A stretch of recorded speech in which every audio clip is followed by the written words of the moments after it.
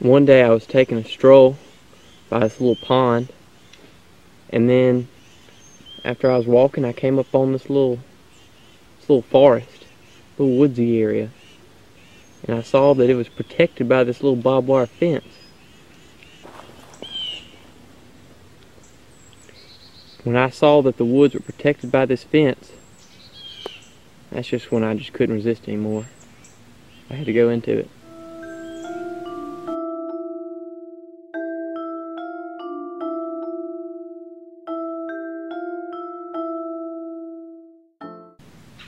And my name is Pete Tambrial, and I've been lost in this forest for about a year. When I first got in the forest, there was a little path, like people before me had been here, so I followed them. But sooner or later, I kind of wanted to make my own path, but the forest just kept getting narrower and narrower, and I kind of lost my way.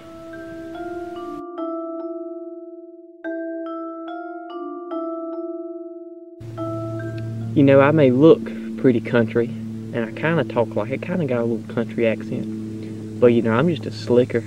I don't really know much about woodsies and living outdoors. But I do know that the #1 key to survival is not food, it's not water, it's not even shelter.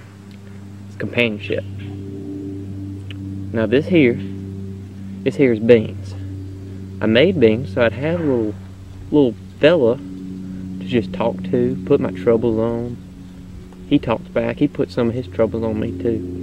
But Beans got a little lonely, and Beans made him a little companion too. But Beans named him Fart. Beans ain't smart, he can't name no creature. But me and Beans do a lot of stuff together, and I probably wouldn't have made it this long if I wouldn't have made Beans.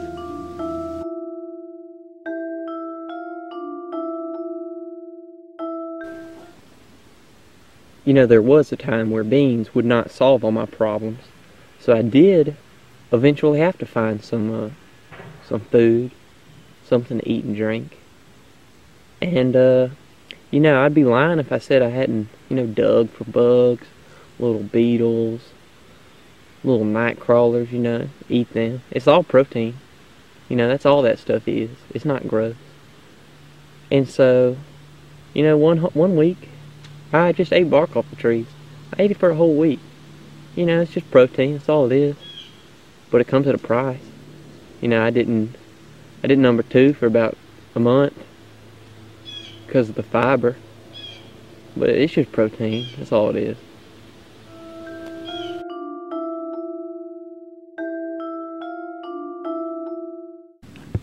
And so one day I was walking through the forest just trying to make my way back, or just get lost even deeper. I didn't know what I was doing, but I came across some feces, and it was fresh. Boy, was it fresh.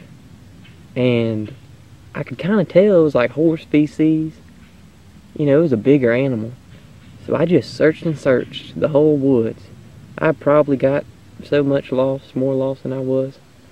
But I would just love to get my hands on a little horse right now. And so when I was looking for a horse, the trees, these little pine trees in here, they just started taunting me. First I thought I was kind of going delusional, but they were talking loud and clear, and they were telling me there weren't no horse in there, and they just told me I wasn't going to find a horse. And I said, feces don't lie, tree. And so I got into a little verbal, almost physical argument with that tree. And looking back on it, I kind of think, I'm crazy arguing with a tree. But I didn't lose the argument, so I'm not too crazy. I need a horse. I need one. I gotta have it. I'm not gonna stop.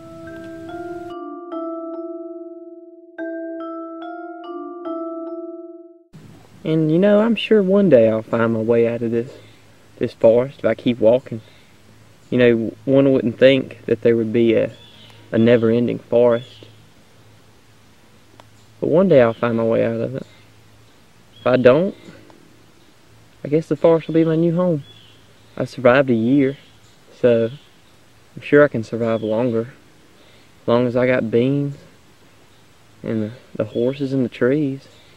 You know, I don't really need nothing else.